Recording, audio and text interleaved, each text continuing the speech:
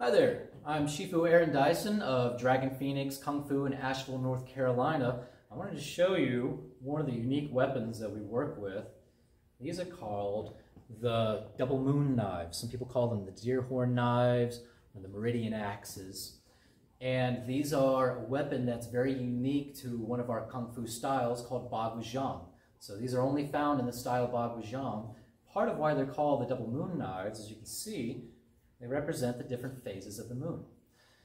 Now, these are a really interesting weapon because they're designed as a short-range weapon to take out long-range weapons. So if somebody comes in with a sword or a staff, catch, lock, strike, and all these hooking, stabbing movements. Okay, so these are a weapon that we teach here at Dragon Phoenix. See, right now making the video, it's August, and I'm going to start with the weapons class teaching this in September.